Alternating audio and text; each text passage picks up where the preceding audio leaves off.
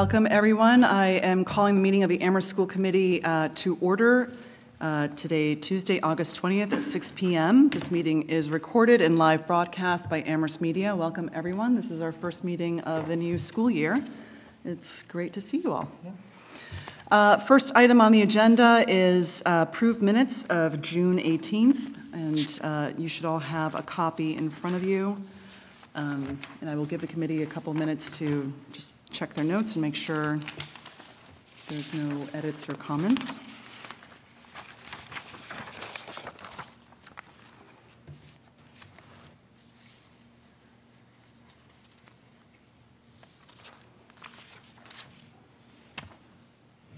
And if not, I will take a motion.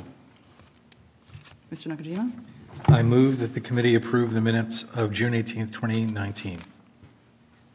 Second. We have moved and seconded. I have one small edit, actually more of a question, I think, on the first page under item number 1. It looks like there's a hanging line there. It says edit in line H most to add to public input. I'm not quite sure what that means. First paragraph, first page, item number 1. Looks like it might just be something that got left in there. That's what it looks like to me as well. So we should probably strike that line. Sasha's nodding her head. Okay. So all those in favor with the edit that's been commented on and added? Raise your hands. Okay, it is unanimous. Thank you very much. Just a quick announcement that Ms. Spitzer is actually not going to be attending our meeting tonight. She was away, but otherwise we are moving forward with our agenda as previously promoted and shared publicly. So moving on to committee announcements. I don't know if there's any announcements from the committee. No, seeing none. Okay. Next item on the agenda is public comment. If anyone wishes to make public comment, please feel free to do so. You can just come up to the microphone over here, please. Make sure you press the button that you see the bright green light go on, and state your name, if you would. Okay. My name is Tony Cunningham, and I'm here to ask you to discuss the Crocker Farm expansion study and form a working group to get going on it. Maria Kopicki and I have remained deeply interested in our school buildings and have done a lot of research, studying enrollment, and evaluating the information that we have and identifying what we need to know. The goal of this study is not to advocate for one option or another. It's to get the information the town and the residents need to weigh the viable options. This past spring, when the capital budget was being prepared, we realized that Crocker Farm was the one critical piece of the puzzle that had not yet been studied, and there was no plan to do so.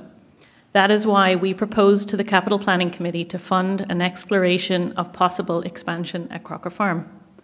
Expanding Crocker Farm is one of the 2 remaining ways the superintendent proposed to get to a 600-student school. The other way is moving 6th grade to the middle school. I'm on the advisory board studying that.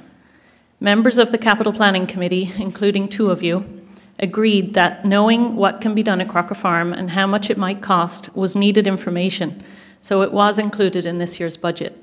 Since June, Maria and I have tried unsuccessfully to get this study off the ground. We've met with the superintendent and the town manager and spoken with councillors and school committee members. We wrote an article for the Amherst Indie and another that was published in the Amherst Bulletin. The funding has been allocated, but we don't have the power to actually begin the work. I hope that who proposed this study is not the issue, although it has been suggested to us.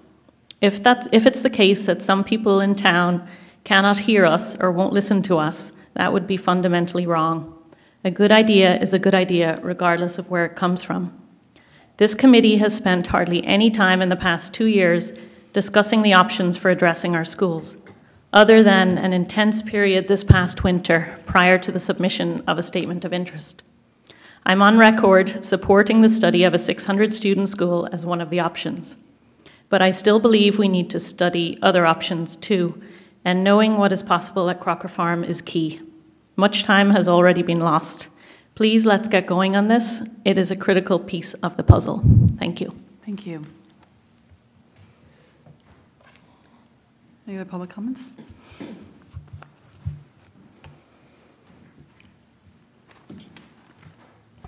Hi, I'm Maria Kopicki. Earlier this year, when Dr. Morris presented an idea for a possible consolidated elementary school with no more than 600 students, he described 4 ways to get to that enrollment. And I have our little demo here. The first way involved merging the middle and high schools and using the middle school building for elementary students. We formed a study group, hired consultants to see if it was possible and what it would cost, and that was a smart move, as we concluded that it wouldn't work. So now we're down to 3 ways. The second way involved merging Amherst and Pelham elementary school districts. Again, we formed a group, hired consultants, did the study, and decided not to proceed. So down to 2. The third way involved moving Amherst 6th graders to the middle school. The feasibility from a building standpoint had been studied alongside the middle and high school study. We then wanted to understand the educational impacts, and so again, we formed a group, hired a consultant, and we will have a better idea if this option is possible and desirable when that work is completed in January. The fourth way Dr. Morris spoke of involved increasing the number of students at Crocker Farm, an option for which we have no information. Like the middle and high school study, this would tell us what is possible at Crocker Farm and what it would cost. Except this study would cost a lot less than the other. The only difference between this option and the other 3 is that no official body has taken action to make it happen. It was put forward as a resident capital request where it was vetted by the JCPC, the Finance Committee, the town manager, and the town council, and successfully navigated the budget process. Since the budget was approved in mid-June, however, no progress has been made, as town officials say they need school officials to act, and school officials say they need town officials to act. Meanwhile, 2 months have passed and nothing's happened. Some want to wait to see what the MSBA will do in December before we get started, but this is a mistake. If we get into the pipeline and then begin the Crocker Farm study, it will be several months before we have the information, probably longer, as it would mean starting 2 separate processes at once, and progress will be delayed. If we don't get in, we won't have the information we would need to write a better SOI for the spring. The MSBA doesn't care how many elementary schools we have, if we consolidate or not, and where we locate the schools. They just want to know what we want to study and what we don't want to study. That's our problem, and we are responsible for figuring that out. Part of that responsibility is knowing what is possible and what is not, and whether Crocker Farm expansion is possible is the remaining question that needs to be answered.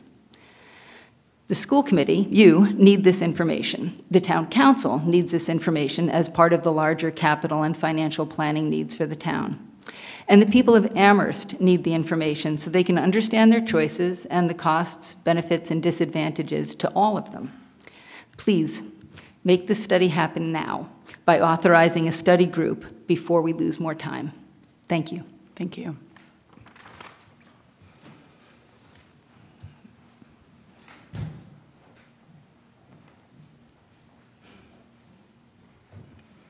My name is Lauren Mills. I'm a mother of 2 students at Crocker Farm School. I'm here because of concerns that have been raised of an injury that my son incurred during last May, on the school property during recess. I don't want to get into the personal details, but it did raise some safety issues about some of the playground equipment and how the students use the one particular equipment where he fell off of. And also, as a mother, I have been, very upset and concerned about how it was dealt with after. And I wanted to know how the school committee could address issues of how the in an injury situation at school what is the protocol for the nurse to contact parents, and also when they're not sure if the injury is serious, how that is dealt with. I think those are the 2 main concerns that I have, and I just want to know how that can be addressed. Thank you very much.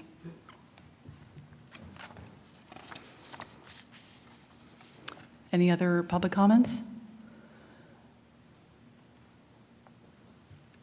Okay, seeing none, I am going to close public comments.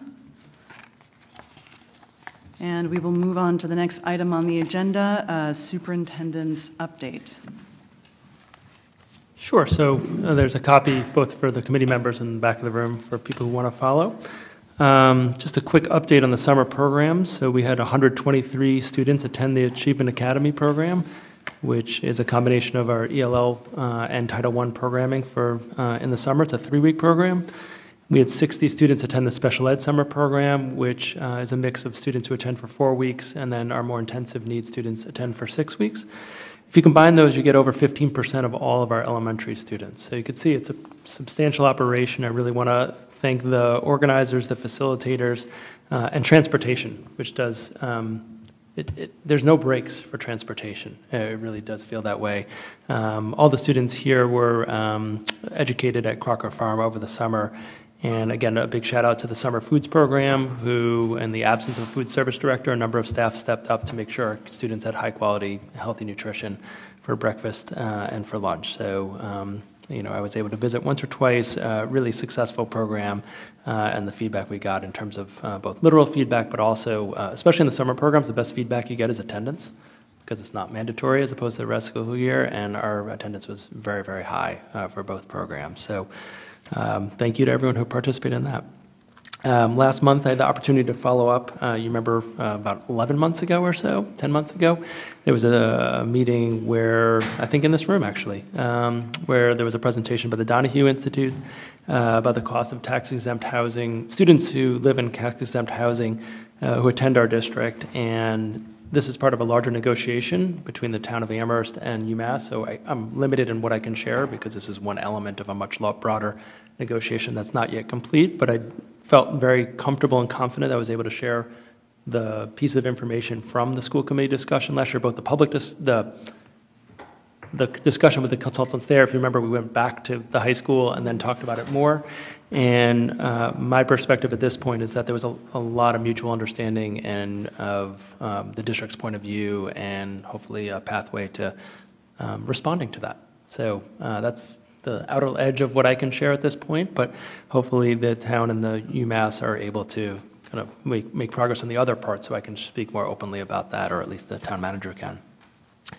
Last week, we had our 3-day administrative retreat, and the agenda is attached. Really positive feedback. You could see that the range of topics was pretty broad, but there were definitely themes around collaboration, staff morale, some concerns that we experienced about vaping, but a major focus was also around LGBT. We did an LGBT audit from Gender Spectrum, which is a advocacy organization, and we're going to do continued work on all those, but particularly focusing on the T, on transgender students, with some work later in the year that I'm previewing now, but more to come from that.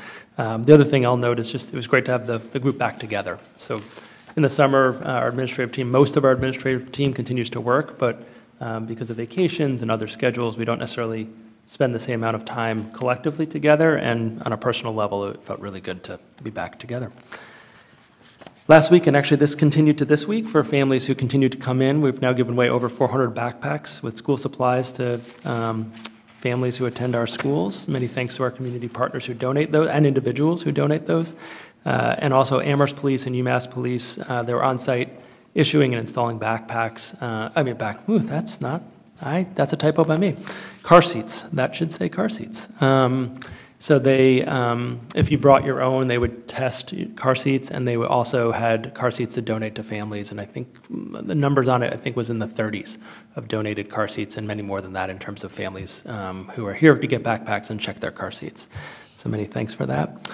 This was earlier in the summer, so you've seen it already in the committee, and we issued a press release, but last year we got a teaching tolerance grant thanks to Fort River 6th grade teacher Tim Austin. And you might have heard last year about, or seen some of the presentations that students did, and he applied for a larger grant on behalf of the district, and now we're able to expand that program not just to Fort River, but all the elementary schools in town, as well as a little bit in the middle school and Pelham Elementary. So Thank you, Mr. Austin, for your great work, both with students, but also on behalf of the whole district. Today, and it's continuing a little later this week, for the recorder search, a permanent recorder, we had 19 applicants, 10 were invited and scheduled an interview, and we'll keep the committee in the loop on that. That's a joint interview. The interview team included people from both the town as well as the district. One thing that I wanted to share in terms of the Crocker Farm study is that we're planning for that to be on the agenda at the next meeting, which is September 17th, just to see where the committee is on that. And I met with the town manager today. This morning we talked in great detail about his thoughts on that, and we'll be able to bring that back to our next meeting as a formal agenda item. Finally, it's getting to be busy season, so I just want to give you some dates of things coming up. Thursday, we get to welcome over 30 new staff members between our 3 districts to our district, I guess you could say, and we have a full day planned for them that involves thinking about the year, thinking about hopes and fears for the year, making sure that they have both the technology and other things that they need to be successful, building camaraderie with the group. The Teachers Association comes in the afternoon. Big shout out to the Chamber of Commerce. They come and make gift bags and welcome bags for all of our new teachers. Which is incredibly, especially so many of our teachers aren't new teachers, they're new to Amherst, and they're just amazed at the level of community support that they receive as they come. The bulletin, as you may remember, takes pictures of all of our new teachers by school and publishes them, and it really shows the commitment of our whole community to public education. So that's a fun one. That's Thursday and Friday. Monday, all professional staff are back in buildings for professional development. Tuesday, and this is more specific invitations for the committee, but we have convocation, which is 8 o'clock in the morning on Tuesday. So that is the one time of the year that our entire district, all staff, get together in the same place. Mr. Nakajima will be speaking on behalf of the regional school committee and the school committees. So thank you again, Mr. Nakajima, for doing that. We have a new Teacher Association president, Mick O'Connor, who will be speaking. I'll be doing some work as well. We'll be honoring teachers for a variety of awards relevant to this committee. The Roger L. Wallace Teaching Award will be announced at that, as well as the Grinspoon Award winners from last spring will also be announced. So if anyone can make it, 8 o'clock on Tuesday, we try to get out, try to start on time and get out of there by about 9:15, 9:30, because I know people have lots going on that day. But all committee members are welcome to attend. And that evening is the first night, so that's 5 o'clock on the Amherst Town Common. Forecast is 78 degrees and partially sunny. So if you think of last year where we were going and buying water fans and spritzers and everything, hopefully the forecast will be correct and we'll be a little more comfortable. But we'll have similar wonderful things for kids and for families as we've had in the past. So that's 5 o'clock that Tuesday, the 27th. And then the 28th is our first day of school. It's a half day or partial day for students. So at the elementary level, there's a normal start time for grades 1 through 6, and then a 1:20 dismissal for those students. So really kind of chock full of events the next week and a half as we prepare for our students to arrive. Great, thank you, Dr. Morris. That was a lot of information included. No, that's great. I think this is our first meeting following the summer, and clearly there's been a lot going on. So I just want to give a moment to the committee to see if there's any questions or comments for Dr. Morris based on the update that he just presented. Mr. Demling? Yeah, just a brief comment that it's great to see the details on the teaching tolerance grant. Something that's really right down Main Street of our community's values, and since a big component of that towards the end is the students engaging the community with their campaign, it'd be great for them to come, present that to us, and for us to help use it, whatever limited soapbox we have to spread that in the community and talk to the town council. But it's just a really great opportunity and great initiative from a teacher to make that happen for all the 6th grade students. I actually have a couple of questions for you. So the summer programs, you mentioned the Summer Achievement Academy and the special education programs. I was just wondering, you had 123 students, if we have any demographic information about those who attended, and I don't expect you to have that right now, but I think it might be helpful to understand, who's participating in these programs and who's benefiting from that. It's great to know that this exists, and also we want to make sure that we're ramping up any efforts if we have to catch kids for the next year. The other question that I was going to ask was just about the Donahue Institute study. So, we obviously had a joint meeting with Town Council last year to discuss this very important study. And I'm wondering if there are any plans. I know that the town is in negotiation right now. If there are, any plans at this point for a timeline or something for us to look forward to hear status, just get an update from either the Town Council or, from the town itself. So my understanding is that the town manager will be giving an update in September on where the status of the negotiations, whether they be completed or not. So I don't have an exact date, but I know he was thinking of it would occur next month. Okay, great. Look forward to hearing that. Mr. Nakajima.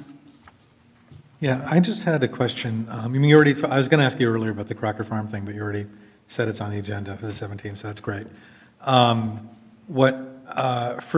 Without betraying sort of the collegial nature of the administrative team retreat, I was just curious if there were any themes that came out of it that were interesting to you or to the group, or that you think would be worth sharing with the committee. Again, it's sort of like broad topics or themes.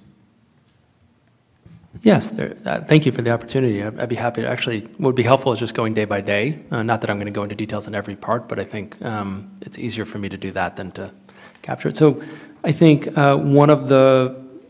we look at the first day in the morning, a lot of the work was focused on recalibrating our collaboration. So we have a lot of consistency from last year to this year in terms of who's on the administrative team, but we have new members, and that includes food service, that includes athletic director, that includes these roles that at the elementary level may not be as visible, but certainly are critical parts of our administrative team.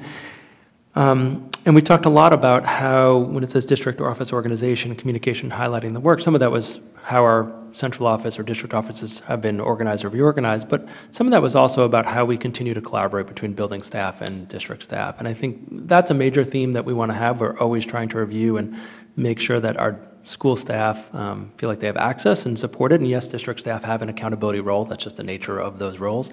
So I think those conversations were fruitful in kind of, again, recalibrating work that we've continued to do. In terms of the human resources update, one of the things that our administrative team is always engaged with is the data. So the hiring season is continuing, but seeing preliminary data last year to this year about how the hirings went and actually gathering feedback as we've had new models of how we interview and how we screen candidates. So some of that was collective feedback. And the afternoon was Juana Pierre, who used to work, I'm reading instead of thinking, Gina Pierre, who was here 2 years ago leading our work on investigating particularly bias-based claims. And again, it had been 2 years, not everyone was here 2 years ago, and the people who were came from a refresher. And this agenda was really co-developed by our leadership team. I mean, we gathered topics, and then me and Doreen, there was too many topics to cover, so we had to make some choices. But I think one of the themes the first day was, again, recalibrating, continuing the work that we started, and fine-tuning.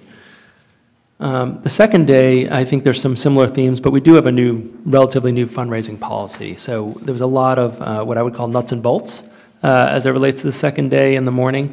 Then we got to the afternoon, where I was really thinking about who are groups in our school, who are groups of students in our school, or issues in our school that need more direct attention. It's not that we weren't paying attention to vaping and safety and some other things here, but how do we look more deeply? And the audit in particular was recommended by some folks who are going to come in this fall to support us in the work. One of the things that you realize is, I think in communities like Amherst, one of the pieces of feedback I got from other consultants is when we have a really accepting community in many ways, we sometimes don't build the systems we need. We rely on the people's goodwill. And I think the audit highlighted the places that we are doing really well in supporting gender diversity, and then also systems that we need to put in place. And what they told me was 70% of the issues that you find in your systems, you'll be able to solve in a week or two, because they're not actually technically hard. They're just things that you need to build a system around. And then 30% you need to dig in on. And I think that happened for us, and we're compiling that data.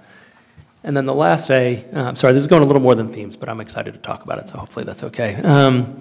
is we came back to the audit results and we actually started talking about where are we individually by school and where are we collectively, so that we can fine-tune and continue the work this year.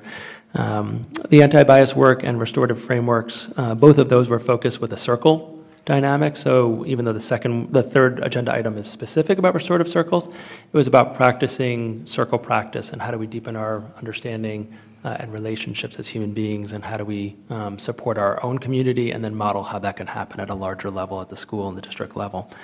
In the afternoon, looks a little different than maybe agendas in the past, but one of the pieces of feedback we received in prior years is we have all this great discussion and then we never have time to actually think about how are we bringing this to the school, how are we bringing this to the district. So that afternoon, we reserved that time to actually map out, on the district level, principals meeting, district instructional leadership team, and at the school level, when they have faculty meetings, department meetings. So how do you map out the work of the year? So there's defined action steps at the end instead of like, I feel overwhelmed because we studied all these important things I want to bring to my school, but like I don't know how to put it in a calendar. And so that work's continuing, but we thought it was really important at the end to actually stop with the formal content and get much more into action planning. Just one quick follow-up. I thought it was really interesting to hear the audit that you just mentioned, because I don't think we've ever done that before. And I'm wondering if at some point during the year we might be able to hear some of the general perceptions that came out of that. Obviously not revealing too much information about students or anything like that, but I think it would be really helpful. That's something that's come up in the community numerous times. About how we are supporting our students who are, either transgender or who have different gender identities. And I think it's much clearer when we get to middle school and high school, kind of how we offer those kinds of supports, but not necessarily at the elementary school level. So I think it'd be really helpful to hear where the district is. And I fully agree, and I think one of the things that we're developing a better set of resources at the district level on is even the same resource we've used. They have a really excellent framework, which I'm happy to email out to the committee of how to think about systems related to this. Because I think, well, I won't belabor the point because we can come back to it at a larger agenda topic. And I think the other piece is just how do we do entry plans for students who are either coming to our district or making transitions, and how do we have a collaborative relationship with families and students, depending on the age of how to do that. And there's, 10, 15 years ago, there weren't necessarily resources out there, so people did their best, and now we do have resources that we're actively started using, including at the end of last week, to have these conversations, to be thoughtful about not just the obvious things that, most people think about, but what are from the perspective of a student at an elementary level, what are the types of things that really matter? Because that feels really different than, we can change the coding in PowerSchool or in database system. Like that, those kind of things we have down, but thinking a little beyond, systems and bathrooms, because that's where most of the thinking goes, help us develop that collaborative relationship with the parents. So I'd be thrilled to come back, actually, and talk more about it. That'd be great. Thank you. Okay, so moving on. Thank you, Dr. Morris. That was wonderful. So new and continuing business, first item on the agenda, facilities and fields update. And I think for folks who may be watching at home, folks in the audience, our staff, and the members of this committee, we have talked numerous times about where we are with our facilities, the condition of our buildings, also the grounds. And we have a guest here today, from what I understand, to make a presentation. But Dr. Morris, I'll let you make the introduction and just set the committee on the right path for this. Absolutely, thank you. So much like we talked about the summer update for Achievement Academy and summer school, the district doesn't stop in the summer. And if anything, in the facilities world, things only speed up. There's so many projects that can't occur when our students are fully engaged with their full populations of students and adults working with them and educators, that the summer is the time to get many projects complete. So I want to thank Mr. Roy Clark and his team for the level of work that happened both in the custodial, maintenance, and facilities level. All three of those occurred. So what I've asked Mr. Roy Clark to do, because he wrote out a moderate length memo, is to just do some highlights, particularly picking on Wildwood, since we spent a lot of time on Wildwood in the past year. You could certainly look at the other schools and ask any questions, and then get into the deep cleaning procedures. Again, that was something that came up last year, the progress on that, and then to finally talk about the ADA issues that were discussed, and make some recommendations for the school committee's feedback. So I've asked him to be rather brief in the oral explanation so that it opens up for more dialogue than monologue. But with that, Mr. Roy Clark, our Facilities Director, I'll invite you up. Welcome, Mr. Roy Clark. Thank you for having me. So in your packet, you got several pages of documents. One is a brief overview of just the kinds of things that happen in facilities over the summer when everyone thinks, well, I don't know what people think, but well, we're exceptionally busy in the summer. This summer we've been working really hard to fill out our staffing. We've had a lot of empty positions. We're still working on that.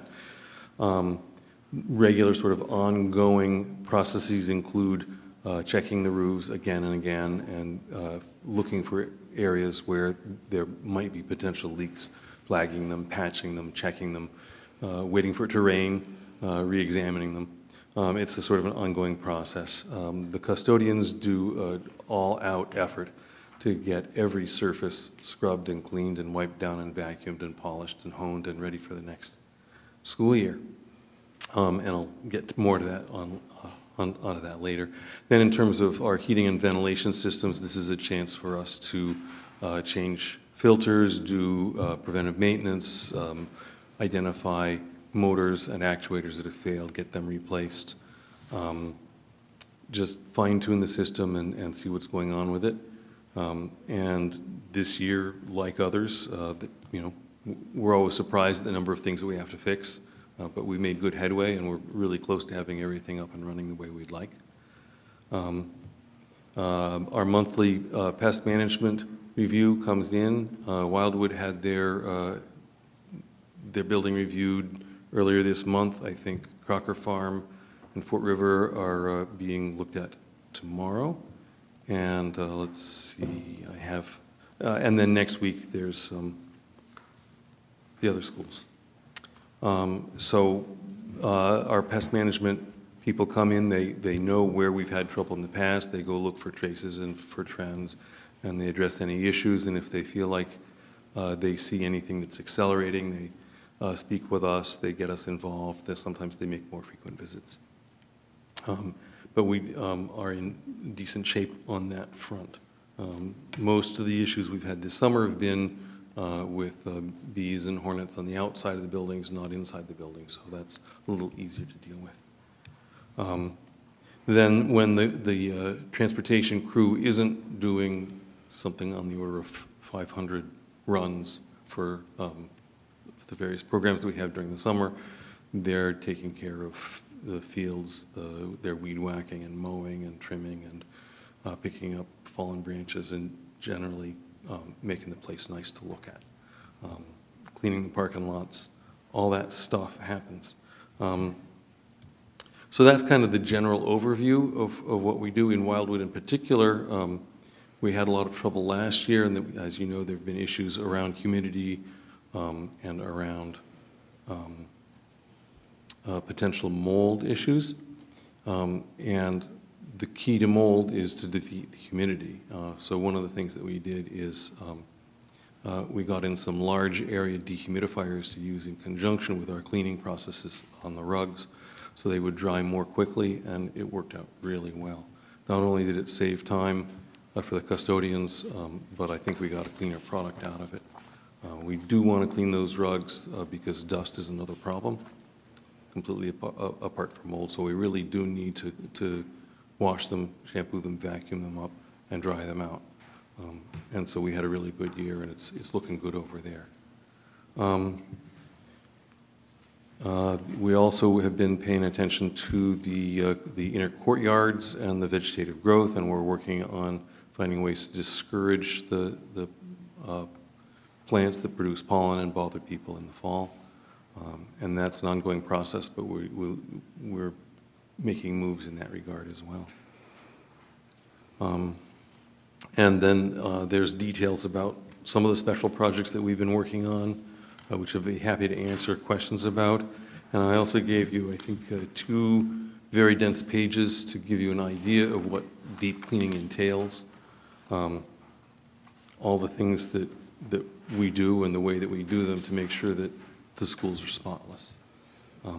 So all of that is there for your review, and I'm happy to answer any questions about it. I think at this point Thank you, Mr. Roy Clark. I just want to say this is the first time that I can remember, having served in the committee, having received such a comprehensive report, a detailed list of all the things that take place during the summer. I really appreciate that. I think it helps us a lot to understand the work that goes on during the summer months, and also just if we have additional concerns or issues to be able to, think about those, because we have something to reference, right, and to work off of. I'm going to turn over to the committee and see if there's anything, the committee, any questions for Mr. Roy Clark or Dr. Morris they'd like to raise. Mr. Nakajima? Yeah, I just want, Allison McDonald, a colleague of ours, when I sat on JCPC, as you may recall, we had a really long conversation about chillers, renting chillers, installing chillers, putting electricity in for them and piping and all the rest. And I just wanted to know, I mean, there's a reference to those projects here, but I just wanted to know the status. Are they in place? Are they up and running? The forecast looks generally benign for the next couple of weeks, but if it turns worse, I just wanted to know whether we had ourselves covered in that regard. I'm happy to update you on that. So the Wildwood chiller, we replaced the compressor, one of the central components, last summer. It took a long time to get it in, but it's been running fairly well. Fort River, we've been having trouble with when we have peak demands. And so we went ahead with the rental chiller. The rental chiller is now on site. And we have contractors working there this week to get the piping in place so that we can hook it up. And the electrical work also I'm anticipating getting done later this week or the beginning of next week. So I'm very hopeful that we will actually have that chiller start up and test it out Monday or Tuesday before school starts. And that will give us hopefully a much more reliable backup for those hot days in September. Mr. Demling? Thank you, Mr. Nakajima, for asking my chiller question. So. No, that's great. The other low-level detail question I was wondering. Is your button pressed there? Yeah. Oh yeah, I'm gonna have to learn this all over again, aren't I? Yeah, for the public that saw me talking without noise, I was thanking Mr. Nakajima for his chiller question. You mentioned that the pest report had already been done for Wildwood. Can you talk about the results of that specifically? I'm sorry, I didn't hear what you said. Oh, you mentioned that the pest report for Wildwood had already been completed earlier this month. Right. Could you talk about the results of that? I don't have the details to mind. I know they came the first week in August and sent us a report then, which I have on file, but I'd be happy to get you some more details. Mr. Demling? Yeah, so whether it's from you or the superintendent, I think a general update on that, given what happened last year, particularly at Wildwood, would ease a lot of concerns going into the new year. Dr. Morris? And I'm happy just to forward the committee the report from Minuteman or a summary of it. I'm happy to do that. We can do that this week. That would be helpful. Thank you. Any other questions or comments? Again, thank you, Mr. Roy Clark, for bringing all of this to the committee's attention. I'm glad to hear that the chiller that we installed last year at Wildwood is doing its job and working properly. Hopefully the weather does hold up, but I also understand that it's not just the heat, it's also the humidity, right? So the chillers definitely help, keep that humidity, those humidity levels down. I was wondering, I think there was a comment from a community member during public comments today regarding an injury that occurred at Crocker Farm in the playground, and I noticed that there were bullet points under the Crocker Farm School item on page 2, I believe, of your memo, mentioning the removal, cleaning, and restoration of the soft floor to the interior courtyard playground. I'm just wondering if the equipment that's there, and if that's in reference to what happened, if there's any other specific issues with that playground that we should be aware of or that we should be looking to. Go ahead. Dr. Morris? I think that's more related to wood chips and soft landing areas than the interior play area.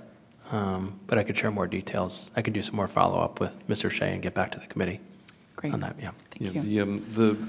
The space that we're working on was one of the ones that was highlighted in the ADA study. It's an interior courtyard down at the preschool end, and it's heavily used, and it had a soft floor that was starting to come apart with lots of gaps and spaces where somebody could trip or a foot or something could get caught. So we took the whole thing apart and put it back together, and we're almost done. And we also created a landing at the lower door that would make it possible to open the door while being on the same level instead of being at a different level and having to get up over a lip to make that more accessible from that side. I don't know of any injuries in that courtyard area. Okay, thank you. Dr. Morris. Do you mind if I preview transitioning to the ADA, the pages that follow? Please, yeah. Yeah, so I want to thank Mr. Roy Clark and Guilford Mooring, who is the DPW superintendent, for working on getting some cost estimates for many of the items in the ADA study. You could see that Mr. Roy Clark sort of organized them by school and then totaled them out.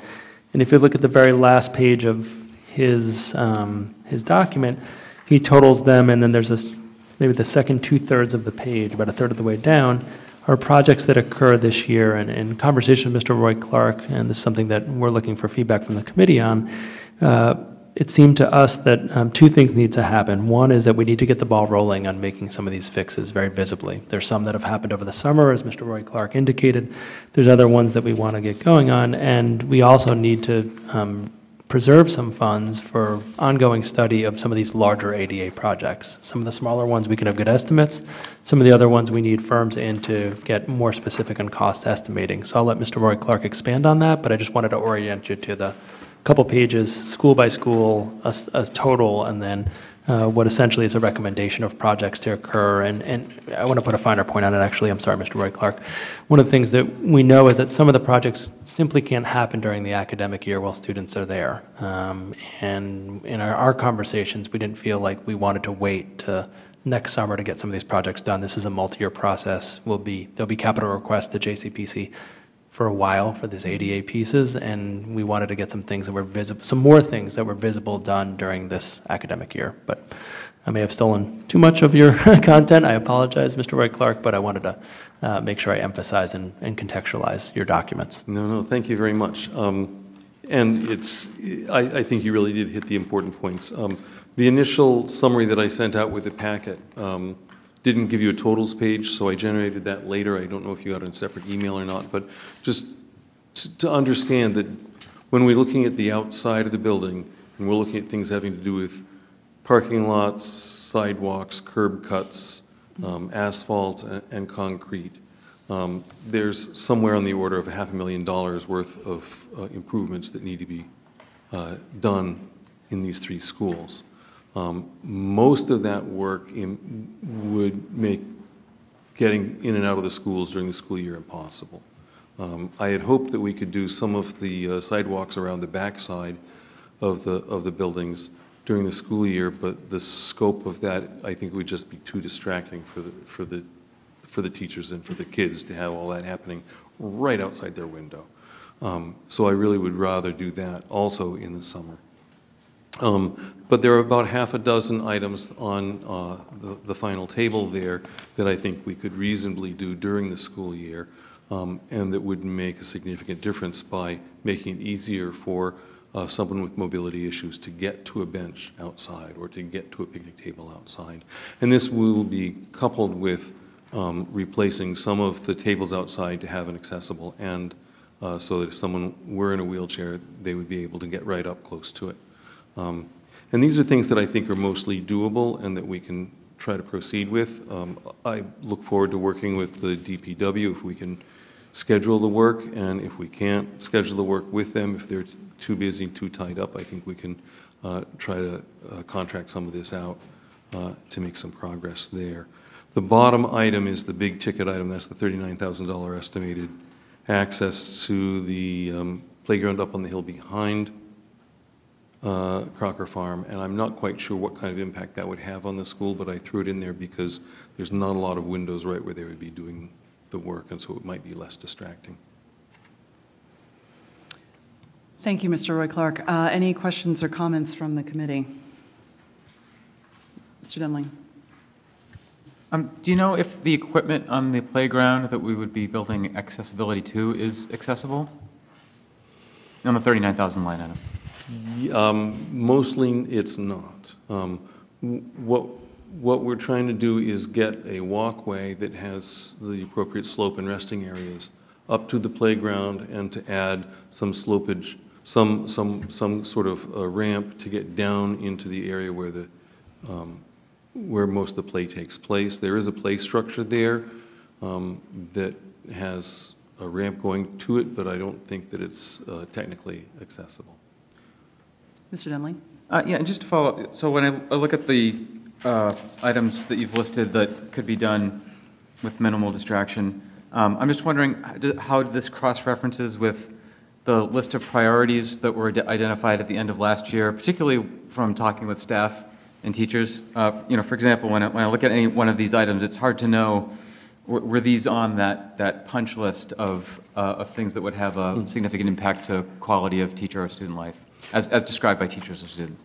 In my conversations with teachers that I had a chance to have, a couple of the items I think would make a big difference. I think some of the work at Wildwood to get out to some of the playgrounds where there's an abrupt change, and it's a small cost item, that the next to last item there, to get into that larger play area in the back of Wildwood would make a big difference.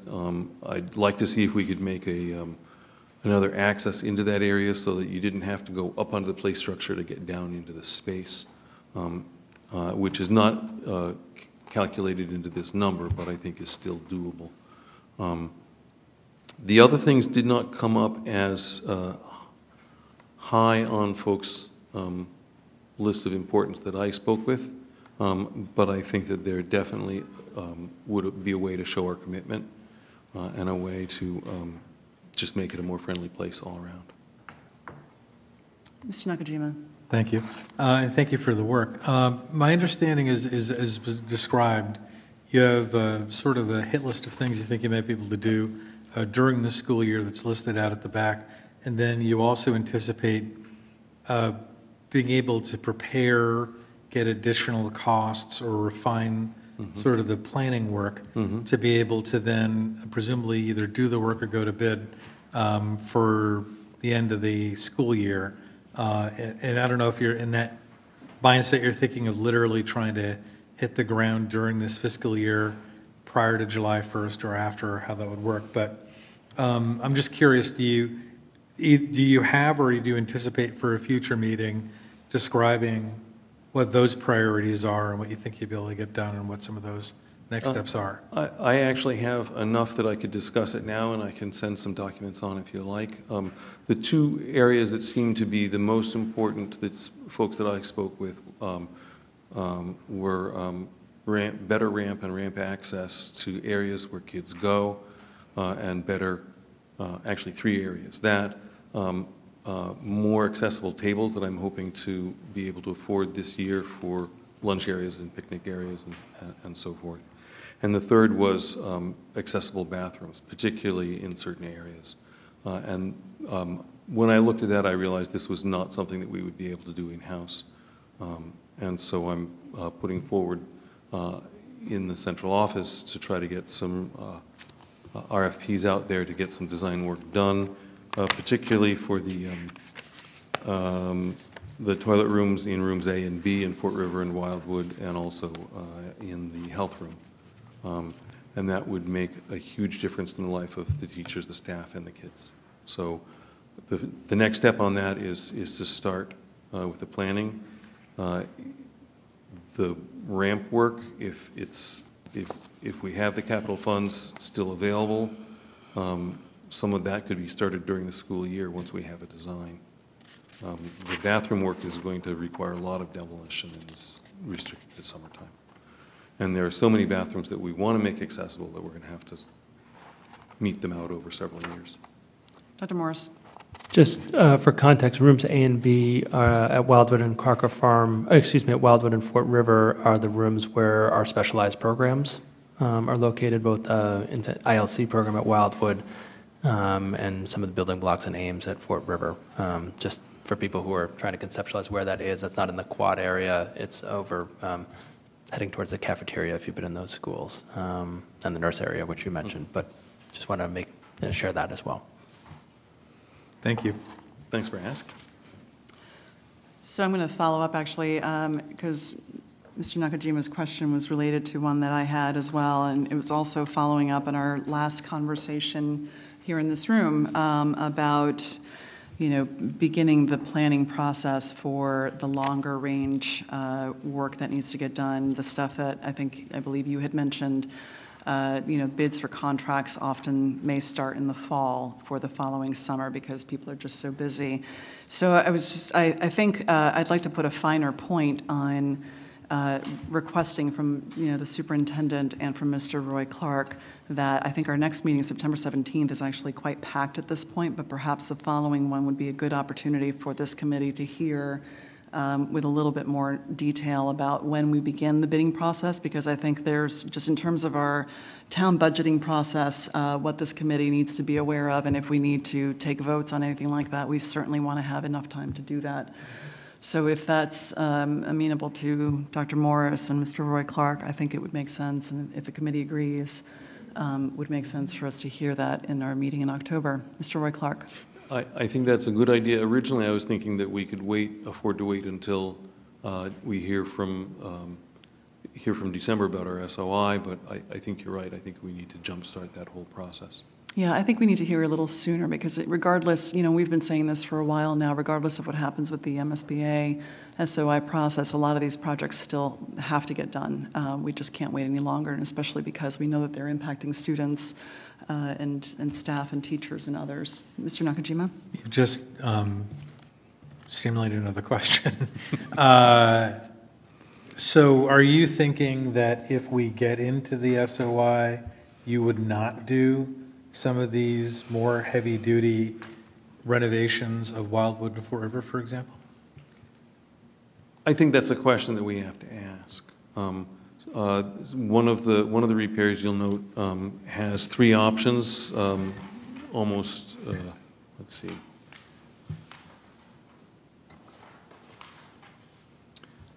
Was that Wildwood? No, that was Crocker Farm. I was going to say, I remember seeing three options for Crocker, but no. Yeah, Crocker Farm had three options, so that would not be factored into that process. So sorry, I was thinking that was Wildwood.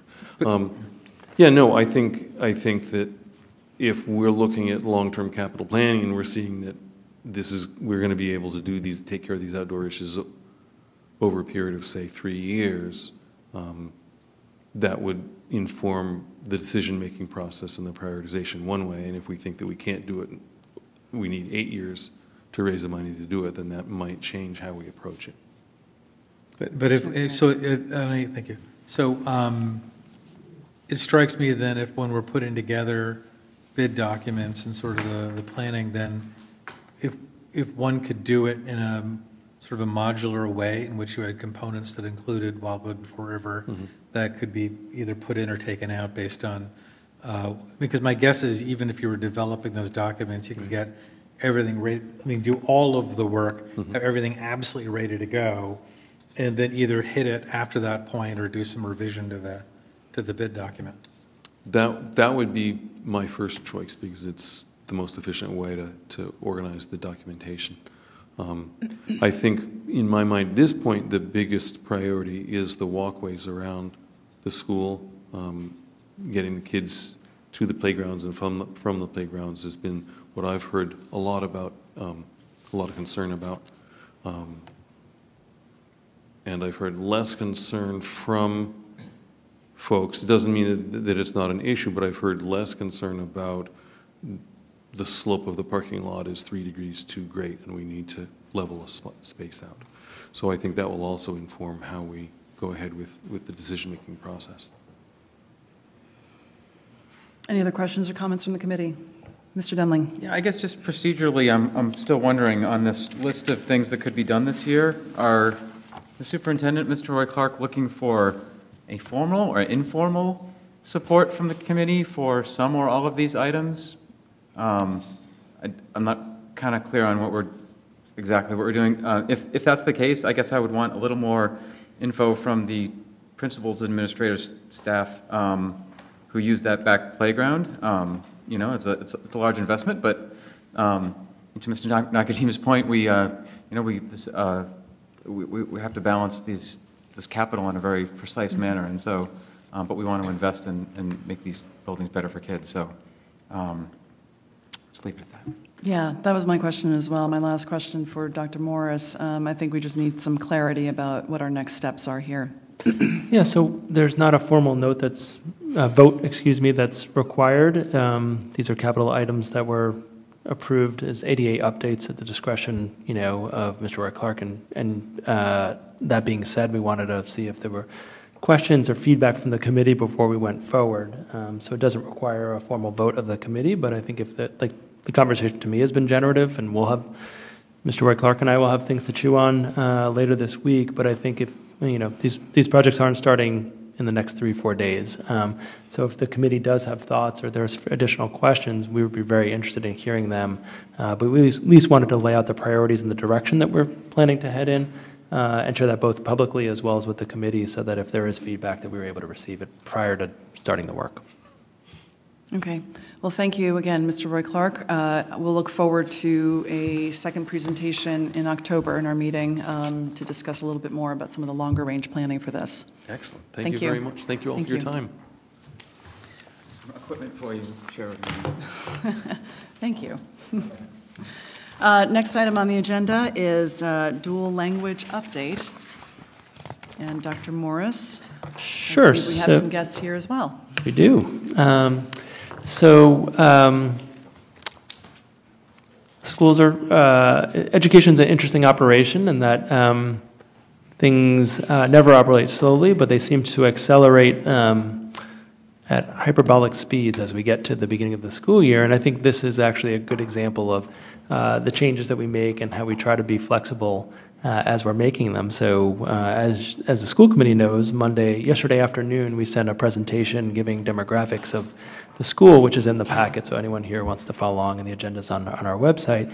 And then yesterday afternoon, we got word that one family who was slated to be part of the program is moving, and the other one is opting to stay in the current school that they're in. So our numbers went down of Spanish-speaking or bilingual students in the dual language program.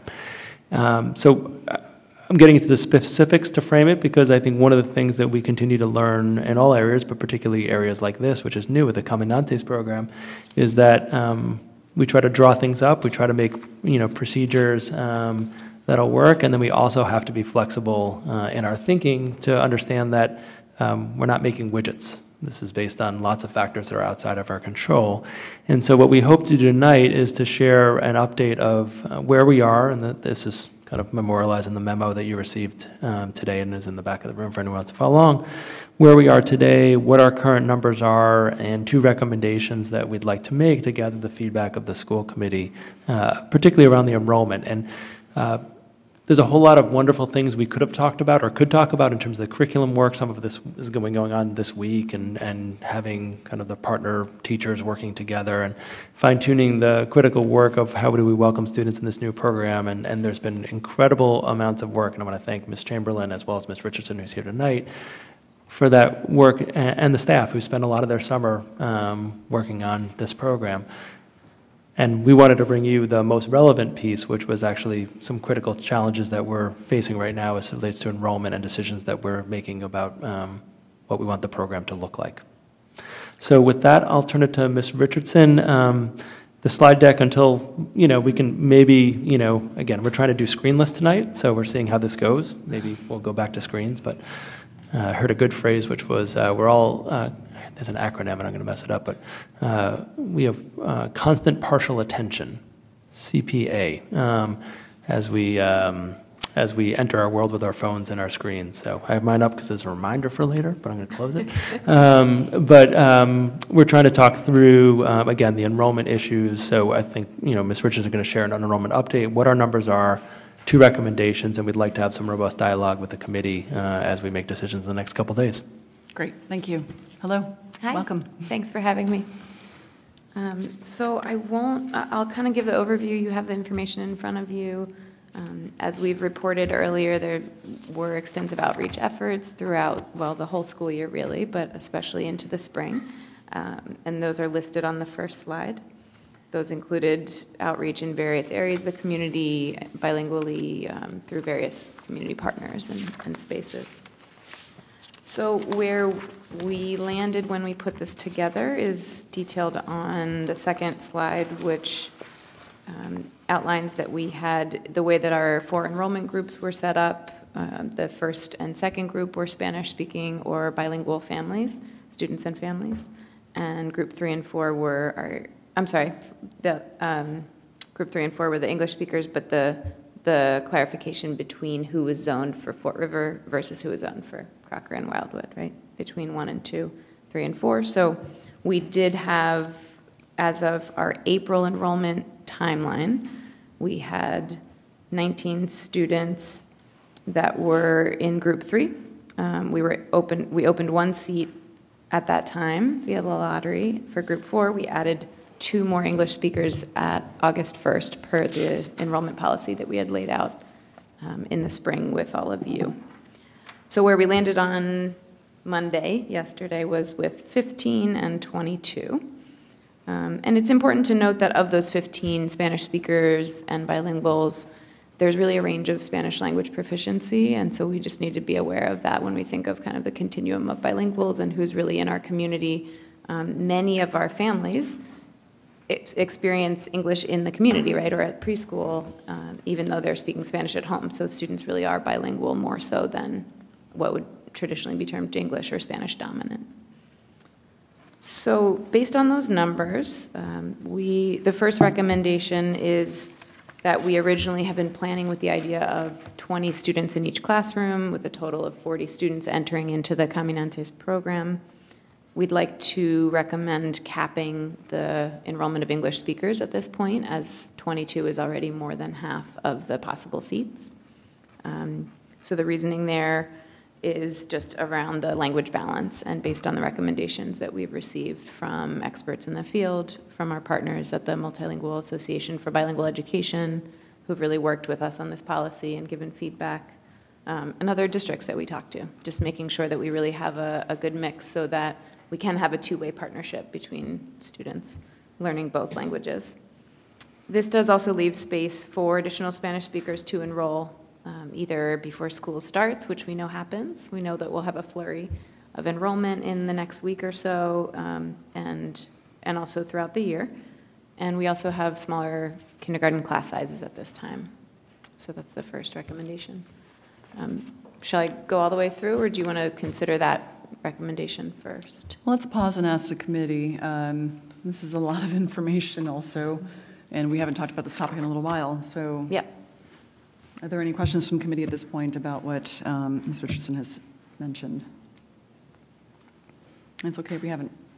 Mr. Demling? Yes, but I think these are kind of like related to the multiple issues that are coming up, so I'm just going to save. I think it might be easier if we, even though it is a lot of information, to digest it all and feedback at the end. Okay. Okay, great. Let's continue. So the final slide that we originally posed as a question for future consideration, I'll kind of lay out the slide and then the updates in the memo. So we raised the question, based on our situation this year, as to whether there should be an enrollment group for school choice students who are Spanish speakers or come from Spanish-speaking families. Our reasoning, is really about kids first, right? So it's thinking about the program and the effectiveness of the program and what we know about the model in terms of dual language. It also comes from the fact that we'd love to see those families who are going to be in our school system anyway benefit from the program. So because of those two factors, and knowing that we did have some school choice students this year that our original policy said we would not admit into the program. We wanted to pose that question for future consideration. It's important to note, I think, that the regulations would not allow us to use the language criteria to impact school choice enrollment, but that these were students that would have been admitted or were admitted anyway. So the update, as Dr. Morris mentioned, is just that when we had lost a few students this week, we thought, you know, gosh, it gets even more concerning that we really want to have that balance. And of course, as an advocate of those students always, I kept asking, you know, Dr. Morris, can we revisit this question? Can we really look at this? And Ms. Chamberlain as well just thought, you know, we have students who would really benefit that are going to be here in our schools, and it would benefit them and the program. So we wanted to revisit that question with you. We appreciate that it's a really short time frame and that you didn't have much preview to this question, and appreciate your at least considering it with us tonight. So just to clarify, make sure we're crystal clear, these are students, what we're talking about are students who have already been admitted into the school choice program. So yes, there's no question that these kids are going to be coming to our schools anyway. Exactly. We're just asking now if it would be possible for them to be enrolled in the Caminantes program. Correct. Okay. Dr. Morris. If it's okay with Ms. Richardson, I'd like to Sure. just get into the specifics of what I was hearing from both her and Ms. Chamberlain, and my thinking about this as well.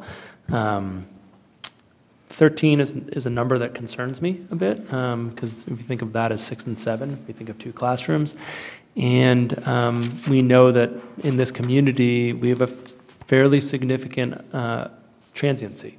If you look at just our general numbers, we turn over about 10% of our students at the elementary level each year, and that's not particular to a population, because I've looked at it, they're actually pretty even across populations. So I guess the concern over time is that even if 6 or 7 would be sufficient, which is an arguable point this year, we don't have a lot of kind of planning or backup if some of those students end up, you know, their families move to another community for whatever reason.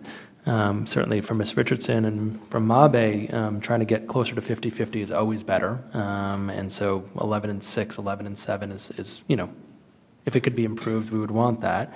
And for me, the shift really from 15 to 13 of students who identified as bilinguals or Spanish speaking was a pretty significant shift in my mind in that balance. As Ms. Richardson and Ms. Ordonez said, these are 3 students. We currently have 3 students who are accepted by a school choice. There is no, I'm just going to put a finer point, I know it's been said, but there is no language criteria for school choice. The only advantage school choice students have in a lottery is based on siblings. There's no other factors that can be considered. So from, I think, Ms. Richardson's point of view, and I appreciate her and Ms. Chamberlain, they're advocating for those students. From my point of view, I think the benefit to the program is just as important, that it's not just about these students and their learning. I think that is 100% important, but it's really about, for the program to be successful, having enough Spanish language models is also critical. And that this wouldn't fill the seats, because as Ms. Richardson said, we will get more enrollments, and our registrations office has been very busy the last 2 days, and that'll continue, but this doesn't close off Amherst families who are Spanish speaking from enrolling in the program. There still would be space and seats for students who enroll in the next week to join the program as well. So that's the only other point I wanted to. Or throughout the year. Or throughout the year. You know, we often receive students throughout the year. Mr. Nakajima?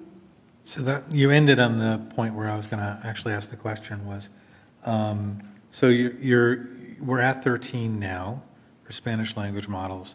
You're talking about 3 school choice children who might, presumably we don't know that they'll enroll. You want to know if they can even offer the enrollment. And that would bring it up to 16.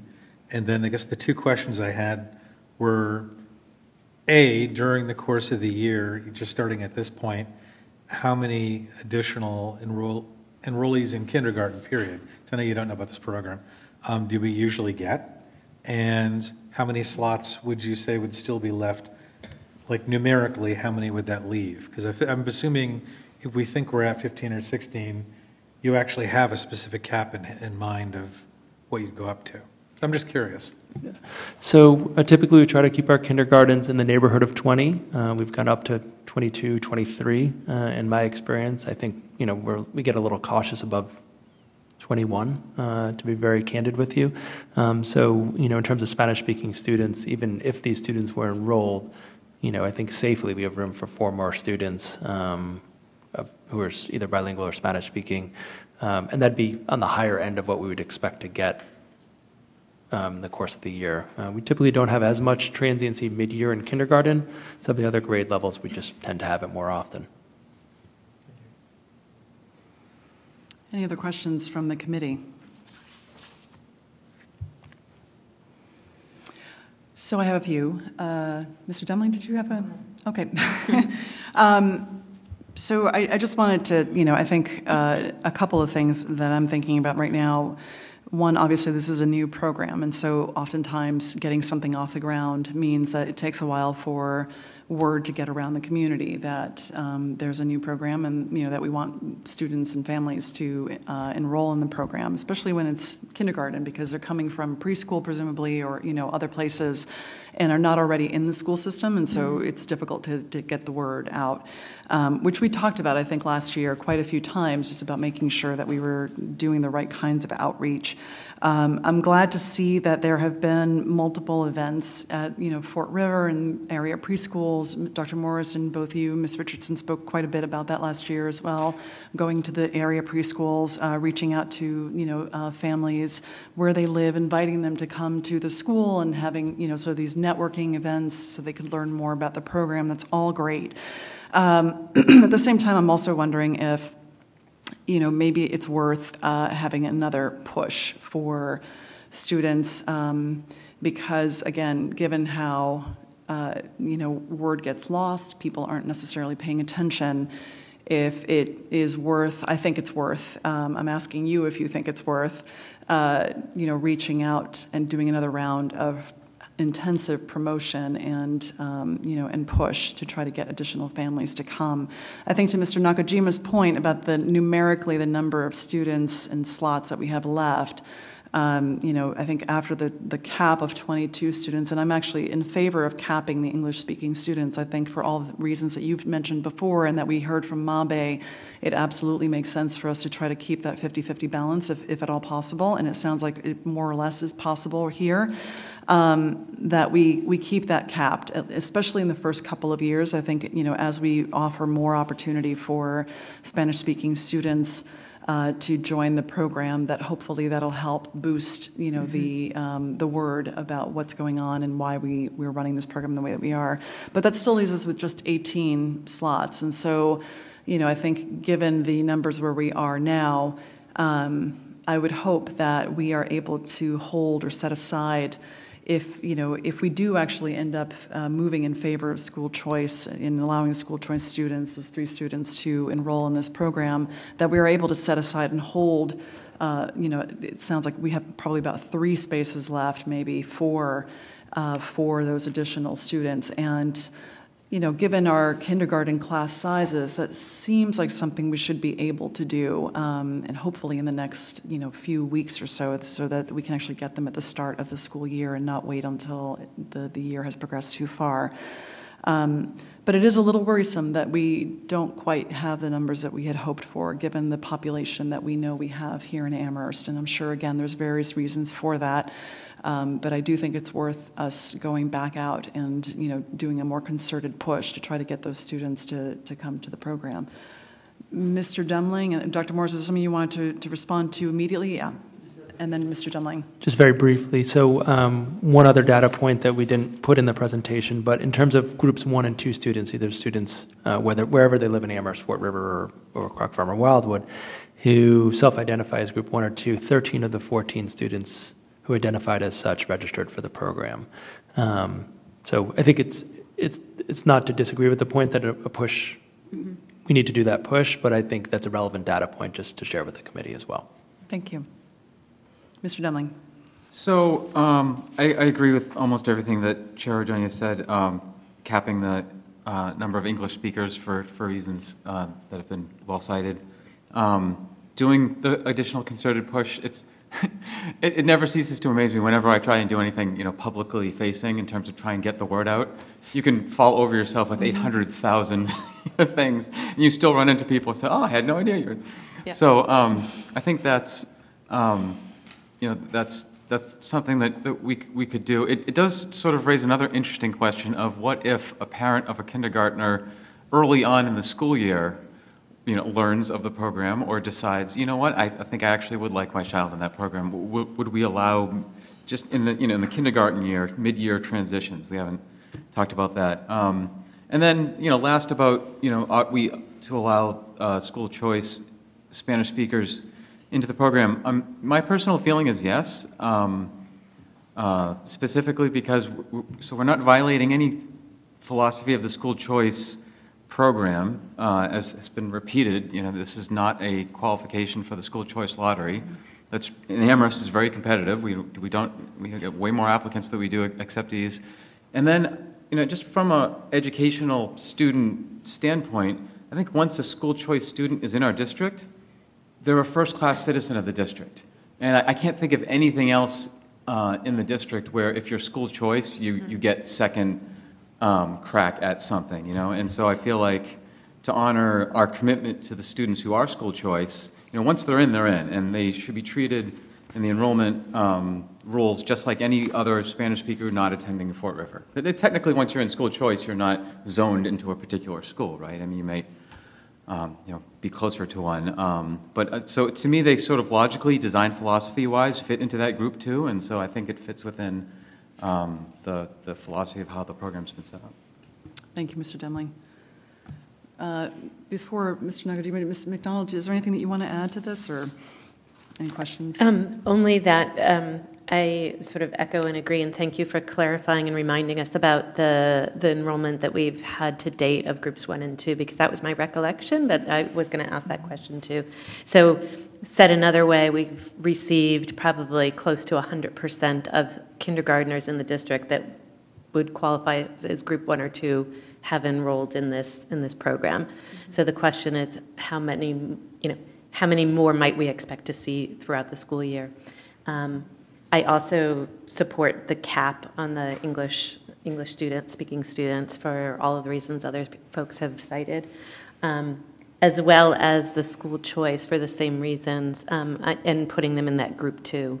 I think that makes good sense for, again, I don't see them as second-class citizens. Once they've sort of become students within the district, they're going to be there anyway, and it benefits the program.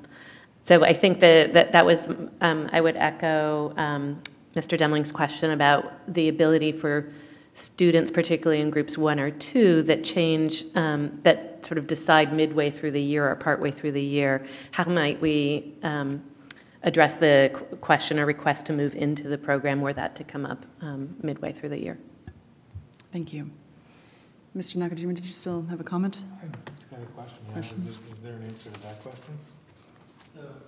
Mid-year Yeah. question? Well, sure. So my sense is that if we have Spanish-speaking families that are moving to the district, that they would be offered enrollment.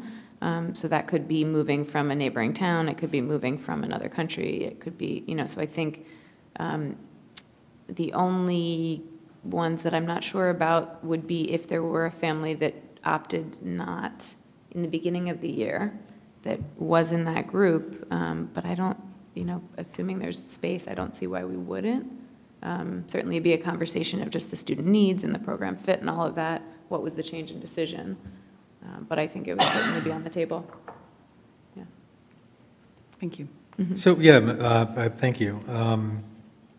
I guess one question I had is if we're going to move in the direction of sort of adopting a policy around school choice students, I'm just curious, when do we know we have when's the lottery for school choice, and how does that relate to the sign-ups in the lottery for this? I mean, I'm not really concerned for this year entirely. I mean, because I think right now the challenge, I think this goes back to the issue of whether there's just like one more push that can be done, is I would hate to have a family somehow sign up their kid, register their kid. They would benefit and enjoy the program. Yes, they got in late, but it's actually before the school year begins, so it's not like, they've violated some iron law or something, right? And it would stink if we sort of maxed out the enrollment and they weren't able to get in somehow. So the push would be great. I guess since you're asking, I'll ditto the notion that I think that we should cap the English language models, the enrollees. I also think it'd be great to find a place for the school choice students. But I'm just curious on a going forward basis, how does that sequence line up? Because even though I don't think school choice students are second class students in any way, I also do think that if you live in this town and you're planning to raise a family in this town and you're looking forward to this program, you just want to know how are these things sorting themselves out. Mm-hmm. I particularly like the idea that if school choice, I particularly like the idea that in the situations like this, where we're below one of the enrollments and we want to offer it as something to school choice students, then that's a wonderful thing to do. I'd hate to see it, I shouldn't say never, right? Why say never? I would hate to see a situation though, where someone who'd moved to the family that had moved to this town and planned on raising a family and were really looking forward to this could otherwise have gotten into the program but for that reasoning. But I'm interested in the timing. Mm-hmm. So our school choice lottery is June 1st each year. So how that sequences for a number of people mentioned sort of like the group 2 idea would be that we capture for Amherst students many of those numbers in our registration period in March and April. But if this year is any indication, if we don't necessarily max out at our 20, we'll have that information in early June, which would be helpful. The challenge, of course, is that we don't always know. So the lottery happens June 1st, but we don't make all the decisions on how many students we're taking. That is actually a rolling process because in this community, last year being a really good example, we thought we had solid numbers, and then we had a much higher summer enrollee period than we had. And, in hindsight, it worked out, but we were concerned at this time of the year we're going to need to open another section of kindergarten because of the number of choice enrollees. Ironically, this year the opposite trend happened where maybe our outreach was so good in general, so much better, and not just because the dual language program I think was a subsidiary of the outreach, that we had a much higher enrollment than we've had in March and April, and actually we've had a much slower summer of enrollments than we've had in years past. So June 1st we know the number, but that when students get admitted happens on a rolling basis because we'll take a couple in June, and then we look back in early July, see what our numbers are, and actually even look back in early August and see what our numbers are, because we just want to be cautious and not tipping the balance and ever having to add a teacher because of accepting more choice students than there are seats for, because that's the commitment we've made as we entered and become a choice district. So I just want to state the obvious here. I think we're having two sort of simultaneous conversations or decisions, if you will, that the committee has been asked to make. One is capping at the 22 students, which it seems like the committee is in agreement that is a wise thing to do, given what we've talked about before with the program and what we had agreed were the goals of this program. I think the second one, the request for the school choice students, those extra 3 students, this came very last minute today. I mean, this was a memo that was prepared just today. And I understand this is a decision that you've been struggling with and that information is coming, very quickly and changing almost day by day as you're counting the registrations. However, this feels like it should be a committee vote, given the fact that, it is a policy that will impact students potentially even in the future. And so I just want to share that back with the committee to see where you are in thinking about this, if this feels like a vote that you could take today. And, if not, we sort of have to have a conversation about how we would want to handle that. Ms. McDonald. So just to clarify, I think I'm here, and just to play back what you just said, Ms. Ordonez, is that we're thinking that we have 3 decisions tonight? 2. So could we split maybe question 2 into 2A and 2B? What are you thinking? Which would be the question about the number of English-speaking students, the question of this year's school choice students, and the question of sort of ongoing school choice for future. I would rather not deal with the future question. I feel like this is, something that the committee would definitely have to bring back in a more formal agenda and really think about long range, just, Right. if that makes sense to the committee. I appreciate your question, but I also feel that this is one of those things that we need some time to process. Ms. McDonald. So the question about the second decision is purely about what to do for this year and does not impact future discussion about school choice in general. Right. Although, I think practically speaking, what I was referencing before is just that that'll have an impact, just, how the committee votes or decides on this issue. Mr. Nakajima, did you have a comment? Yeah, it was one of the reasons I started getting into the mechanics of the sequencing of future school choice lotteries was my precise worry that by making a simple decision, seemingly simple decision about 3 probably wonderful children who get a wonderful opportunity to get a great education, and it seems like a nice and good thing to do, that you're suddenly making a much more sophisticated decision for out years, that you'd stop and say, is there anything I don't know that I should be, is there a question I should have asked but hadn't even thought of what the question would be yet? Mm-hmm. And so, which would be problematic, I think. I guess the only, I guess this has been asked, but I just feel like asking it again. I take it you're putting a high probability on there not being sufficient additional interest from Spanish-speaking children and families, either over the next few weeks or even at an appropriate point where they'd be transferring in, where we're precluding the opportunity of them being able to choose the program. So there's currently only one student in groups 1 and 2 who's not enrolled in the program. So I don't want to minimize the one. That's one child, that's one family. But in terms of quantifying it, it's not, I think we have space.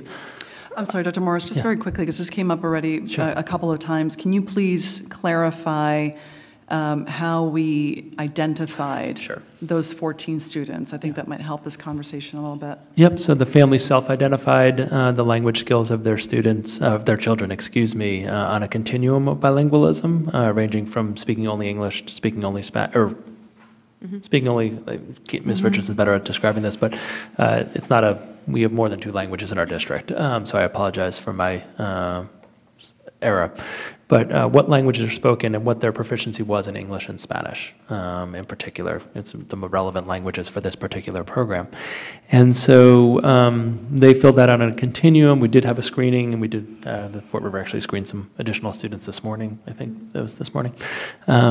So we do have some additional information, but the primary mechanism we use is parents describing what languages are spoken at home, and if the children are in a preschool environment, what language is spoken at the preschool and utilized. And so I do feel like with at least 4 seats still vacant for Spanish speakers, that's going to be sufficient for the demand based on past experience. We can't guarantee that we won't have 7 Spanish-speaking students enroll in the district in the next 2 months, but that would be atypical for our, the trends that we see over time.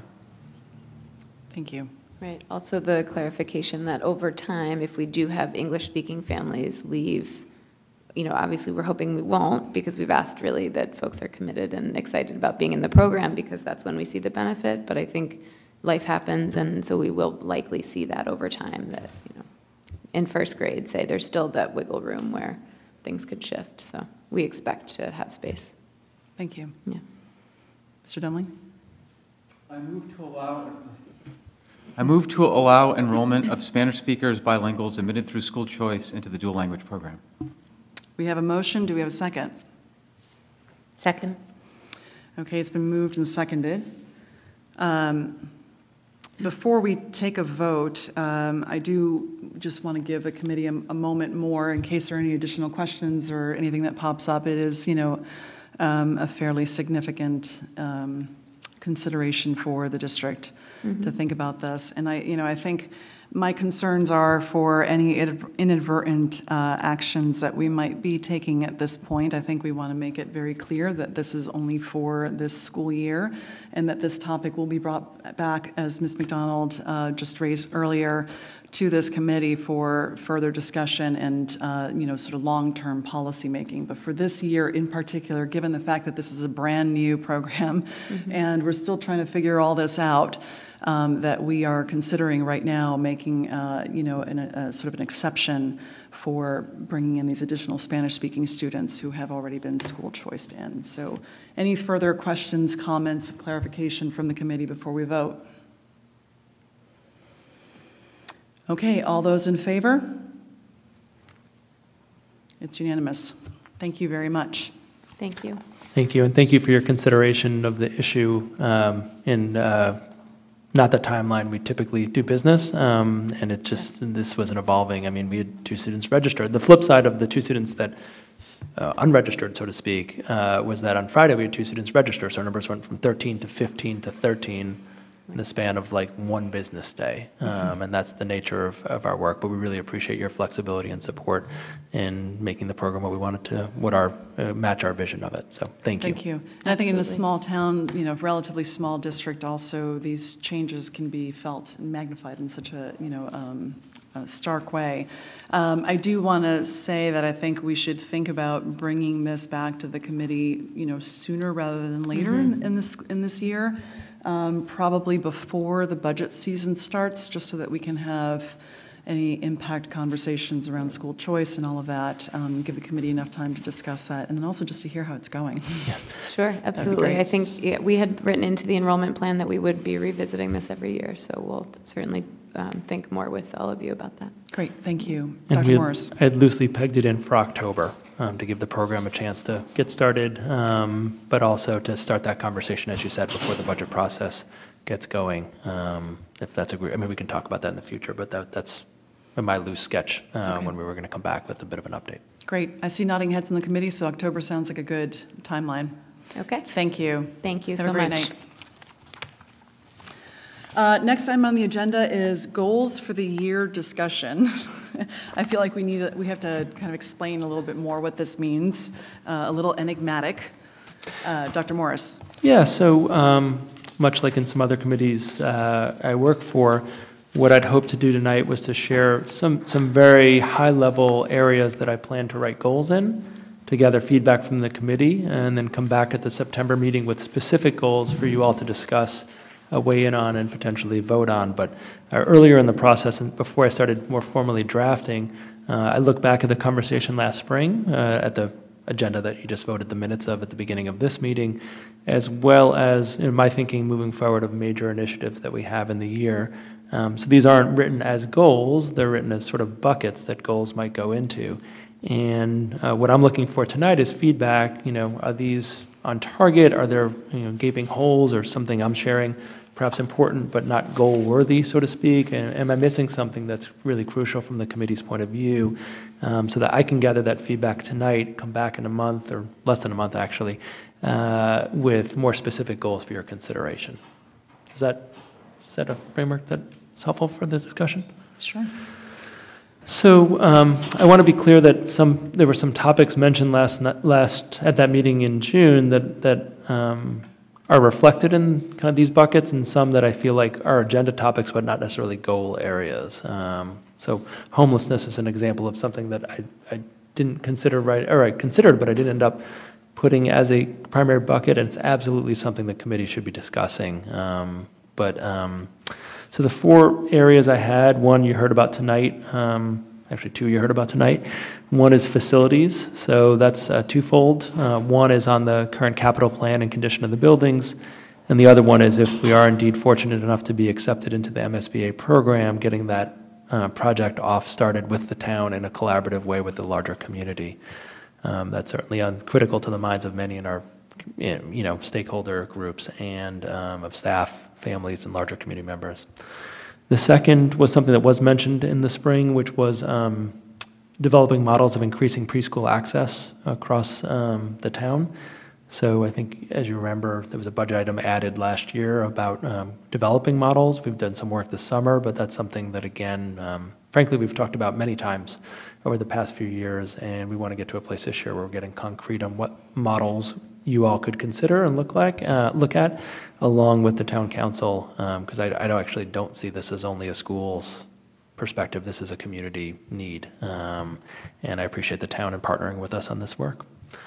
The third area you heard about was dual language, the Caminantes program. I'm starting to shift my language so that I stop saying dual language and talk about Caminantes, but about the program evaluation and what adjustments are needed over time. So we talked about enrollment tonight, but which is critical, but even more critical is what's the student and family experience?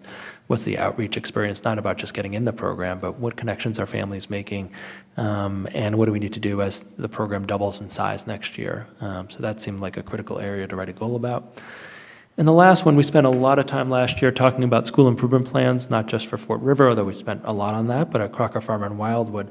And so I was considering writing a goal on updating what evidence there is about progress on those school improvement plans and identifying course corrections. Because as you remember, there were multi-year plans, but any multi-year plan needs to make course corrections as it goes. So I'd like to bring to the committee multiple times this year updates on the school improvement plans, data along with that, so that you're, at the end of last year, we heard all the plans. It's not this thing that's on paper that actually just comes back once a year and says, how's it going? But it's actually much more connected to the work of my work with, I'm defining my work, so some of this is coming from me, not just the committee. That's a core component of every supervision meeting I have this year is going over the school improvement plan, what's the data, how are we doing? And I'd like to mimic that actually at the committee level so that the committee and the community gets updates on these accepted plans moving forward. So those are the 4 areas that I was intentionally, I'm stating them not as goals, but those are the 4 buckets of work that I was thinking would be good to write goals about. There's a whole host of other things that certainly I'm open to, but I'd love to get feedback from the committee on your thoughts on that. Great, thank you, Dr. Morris. So I think at this point, it probably makes sense to go around the room. We've done this pretty much every year. If that's helpful to you, Dr. Morris, just to hear from every committee member, and of course they don't have to be super well-formed thoughts, but hopefully, drawing from previous conversations that we've had can help you in orienting you and thinking about this. So I'm going to start from Mr. Nakajima, and I will skip myself and then just go that way. Okay. Thanks. Can I ask a question first? Sure. So you talked last at the end of the previous, 8 weeks ago, 10 weeks ago, whenever it was. Lifetime ago. Yeah, I know. It feels. I was going to say last spring, and I'm like, what am I talking about? You talked about your desire to get into the buildings more and observe more, and I'm curious, since I recognize that's kind of a professional goal or a personal goal, I'm trying to figure out, does that desire or objective fit in some way that is materialized in how you're going to write these goals, or how are you thinking of that, or did you change your mind? Great question. So I'm actually seeing that as directly connected to how I'd write this goal around school improvement plans, or strategic plans, however you, different terminology. That it's one thing to get updates and get data, it's another thing to be in the building and literally seeing what's happening as it relates to the plan. So for me, my supervision and being in the buildings more often is directly connected to the goals laid out by the schools. So that's how I saw the through line of articulation there. That is a great answer. So I'll go really rapidly then. I like the 4 goals that you have. They line up obviously with major topics. I think it's fairly obvious we want to follow through on. So that they make complete sense in that regard. A topic that I know people care about, but I don't know how you'd ever fit it in, is this question of what we're doing with math and math instruction, and sort of the transitions in math. I realize that could cross committees, but I'm not trying to. I'm saying 6th grade was part of that. So maybe that can be fit in somewhere else on our agenda or goals, but I think that's critical not to get lost. And then the question, I guess it's more of a question for you, is are there wellness? Every year we talk about wellness, and I feel like, and forgive me, but I said this at the end of the year, and it was in the evaluations. Every year I feel like we don't make strategic enough progress on the subject of wellness, and maybe this will come up in goals for another committee or for the whole district or something, the whole districts.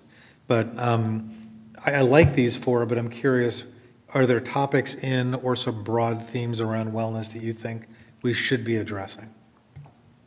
at that level?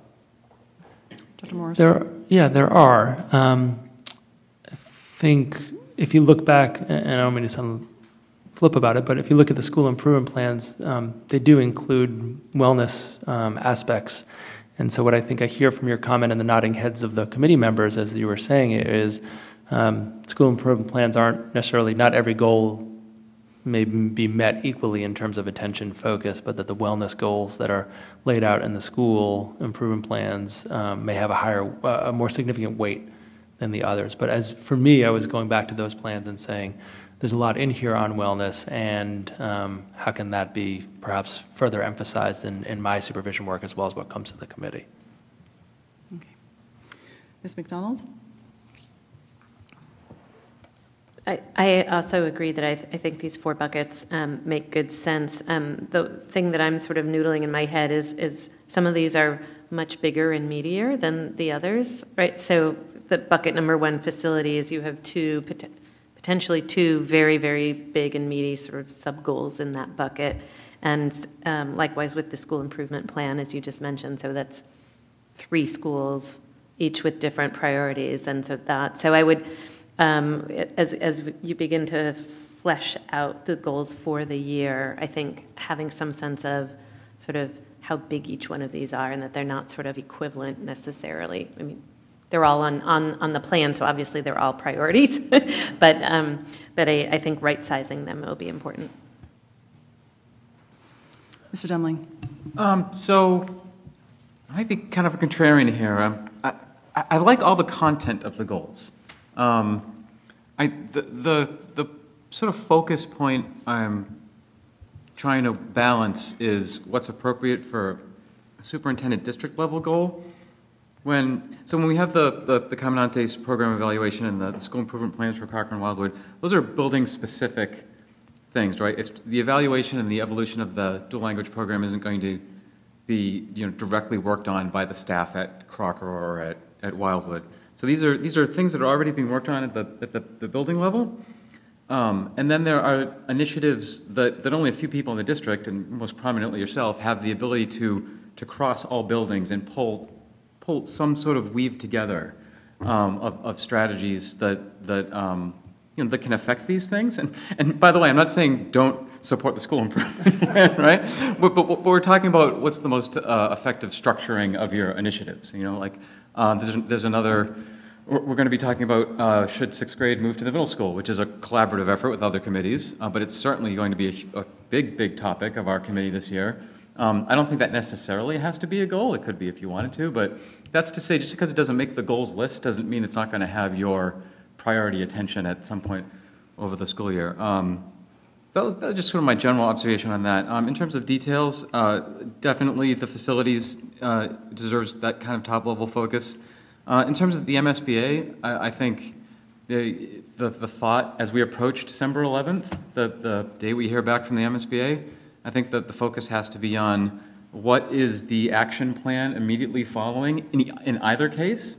I think, not to deliberate this, but I think it is an interesting question and a serious question that our district will have to face is if we don't get in again, given everything we did this year to try and get in, what's the plan going forward? Are we endlessly going to do this? Or is there, if emergency break glass, that we have to seriously start thinking about and having that broader conversation with the town and the community? I don't know, but in either case, that's good to have that on there as a high-level goal. So there's that. So in terms of wellness, I have the same feeling about wellness that I feel like we give it a lot of airtime, and there are definitely lots of initiatives that relate to wellness. And I think any given year you could take a number of goals and say, hey, look, we checked the wellness box, but without a sort of a captivating kind of high-level strategic driver that gets top billing, I think it's a little hard to gather attention and an initiative. It's like one possible way, and this is, I'm not saying this has to be a goal, but just one possible way I thought of framing it is, when we think about, kids coming into our district with increasing levels of anxiety and trauma and food insecurity and those sort of base level needs, that it's really hard to focus on your academics when those aren't taken care of, that Maslow's hierarchy of needs. So we have that going on, and then we also have, so there's kind of like an onboarding issue, right? Kids come into our district, we want them ready to learn, and yet there's lots of issues that we need to find support with. There's also, related to the anxiety theme, of kids not able to harness their attention in a calm, balanced way, increasing anxiety, issues with technology, where the philosophy of early childhood education might be getting a little too away from that joy, that play, that exploration. And when we talk about these themes in very high levels, it gets a lot of resonance in the community, that we should minimize testing, that the kids should be there to play, that we should be supporting that, and yet we don't have a specific strategic thread that's tying that from all of our, say, kindergarten and first grades, so maybe some sort of a early childhood working group that would focus on that and that would therefore bring staff and parents from all of the buildings. That's the kind of thing I think of when I think of a district goal that might be able to meet these sort of emerging needs that we don't yet have a really good set of tools to be dealing with. So just some food for thought. So I don't want to repeat things that have been said before. I think the four goals make sense. What I am looking for, as I've mentioned to you before, is continuity, and thinking that there's always room for us to continue to improve. And once we have set down a path for where we want to continue to focus our attention, that we should continue focusing our attention on that, and we should continue looking for ways that we can improve on that. So I think all of these make absolute sense. They are absolutely in alignment with where the committee has been past few years, and I think where you have also been, Dr. Morris, as well as your staff. I think that the only layer that I would add on top of this is just in thinking through about how we continue to improve communication throughout the community, specifically, I think, for you and how you continue to be out there. And, that is not to say that I actually don't see the work that has gone on. I think the window into ARPS, I think the numerous newsletters that you send out during the course of the year, the columns that appear in the Gazette, all of those things are good, the appearances that you make at different events. However, I think we keep hearing from the community there are certain members of the community that perhaps either because they are not present at some of those events or don't use the tools that we typically would rely on for these kinds of communications, they may not be hearing from you, and I think even more importantly, may not have a chance to actually speak to you or share their thinking with you as well. And I mean you, capital Y, right? Not just you necessarily in every single one of those meetings, but I think having that concerted effort to ensure that that dialogue is engaged throughout the community, and that people are hearing from our schools, are hearing from our administrators, and they're hearing from you, and have an opportunity to provide that input and feedback is critically important. So I would definitely want to hear more about that and continue to look for that. And it may be embedded in these other points. I'm conscious of the fact that you also superintendent of several districts, not just one. And so every time we start adding all these different bullet points, by the end of the evaluation process, we're talking about a couple dozen. So we don't want to get there. But I do think looking for opportunities to embed these things in it sounds like you're already thinking about that, as you mentioned, with the school improvement plans, or what I prefer to call strategic plans, is part of the way. And I also just want to, again, emphasize, you mentioned this already, but I just want to emphasize it again about data collection and, making sure that we are gathering information as we go along about how we're doing, so that we're not continuing to repeat, past mistakes, and that we are actually bringing back that information to the community and to this committee for decision making. Critically important for us to be able to decide whether or not the policies that we're implementing here actually make sense and if they're having an impact. So I will be looking for that, I think, in your goals, just to understand how data collection plays a role in the work that's going on in the district. And again, not just you, but capital U. It's all of your staff and everyone, because it is very important to be able to see what our progress is and see where the holes are too, quite frankly, because we know they exist. So, Okay, any further questions or comments for Dr. Morris on the goals? Okay, thank you, Dr. Morris. So we can look forward to seeing a rough outline of this next meeting, perhaps, September 17th? Absolutely. Okay, great. Thank you. Okay, so before we adjourn, I just want to run through a couple of, under new and continuing business, some of the themes or topics that we've heard folks raise. One of them has been repeated a couple times here during this meeting is on homelessness. We want to make sure that we make some room during our upcoming year's agendas to discuss homelessness and what we could be doing for homeless population here in Amherst that we know exists. And providing more supports. I think we also talked about math update, which was something that we had agreed at our last meeting, I believe, or maybe the second to last meeting during last year, that we wanted to hear a little bit more about. And I think primarily from the study, but also just some of the work that's going on with the individual schools around this. And then the other thing that I also wanted to, again, highlight is that on September 17th, we are having a joint meeting with the Town Council to just sort of discuss where we are regarding a number of different issues. And then we're also going to be including the Crocker Farm expansion study on that as well. Any other issues from the committee for the upcoming agendas? Mr. Demling? I think we need a final update from the Fort River Feasibility Committee to get that process finalized. We talked about that at the end of previous school year. That's the September 17th meeting. I'm sorry, I wasn't clear. I haven't seen the agenda. Yeah. Has it been sent out? It has not been sent out yet. No, that's why things off the checkbox list here. We talked about the end of last year about breakfast after the bell and how there was interest in expanding that, but we need to be cautious about facilities management, and yet this is something that was a net add financially and obviously value-wise. So that's something that I'd be interested in hearing. And potential advocacy action item. So the big education bill, potential for a big education bill, I should say, at the State House has been pushed off to this fall. There may be opportunities for us to engage with our representatives and or to engage the community for late pushes on that. There seems to be these calls to contact the Joint Committee on Education, and we've been told over the course of the last year that Amherst is a louder than average community, more engaged than average when it comes to state advocacy, which is a good thing. And so if we have that opportunity, that might be something we want to think about.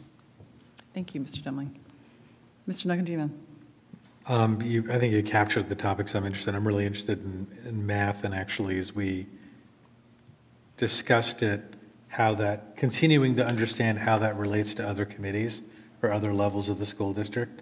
But I think on the advocacy piece, one of the things I'd like to see us do too is maybe get some good, if we're going to do that, rather than just doing it purely from the advocacy side of, yay, let's send the letters, I'd actually love it if we could start previewing what we think the budgetary impact would be of different legislative bills or approaches, particularly because one of the things that we've discussed is that depending on what bill or what formula is passed, it may help other school districts amazingly well. It may not actually help the Amherst School District all that much. And I'm just saying one of the things we should be thinking about doing is not only advocating, but advocating specifically, literally on the behalf of our district, while we're also helping support other districts. And that may be two complementary but different things. Thank you, Mr. Nakajima. Okay. Anything else, Dr. Morris, that you can think of that you want to? Okay. So I think we've got a pretty full slate. So, yeah. Yeah. So just, I think I just want to. What I have for September at the moment is that the consultants who were the architects on the Fort River feasibility study will come and present, and that's the joint part of the meeting. I know you've said this. I just want to restate it. That's okay. I didn't state it very clearly, so thank you. Yeah. It's not the whole meeting won't be a joint meeting, but that one will be, that agenda item will be joint with the town council. I'll come back with more refined goals, or goals. Today's weren't really goals, they were goal areas. We'll have a discussion of the Crocker Farm study, and I'll have more information from the town manager at that point. But I just wanted to clarify that those were the primary topics for the September meeting as it stands now. Great. And of course, if there are additional topics or issues the committee would like to hear about, we can, please feel free to send them to me and or Dr. Morris, and we'll try to add them to the agenda. Dr. Morris? I know we're getting towards adjourning, but I want to actually note, and I should have done when Mr. Roy Clark was here, so I want to thank, there was a conversation before about the Fort River portable rental chiller system, and so it was moved to behind Fort River on a Friday afternoon. I happened to be at Fort River that afternoon and happened to be, for recreational purposes, at Fort River the following Saturday morning at 10 o'clock, and the fencing was already done. So our facility staff recognized that it wasn't particularly a safe thing, and we didn't have that much advance notice when they were delivering it, and they worked from 6 to 11 on a Saturday morning midsummer to make sure the fencing was up, to make sure that it was a safe environment. So I just want to emphasize the point of how much work our facilities department does over the summer, and it's not just during typical working hours. So I neglected to say that earlier. I've already thanked that staff member, but I wanted to let the committee and the community know that safety is the highest priority, and appreciate our staff for doing that. Great. Thank you, Dr. Morris. Okay, I will take a motion. Moved to adjourn. Thank you. Do I have a second? Second. All right, all those in favor? Thank you very much. We are adjourned.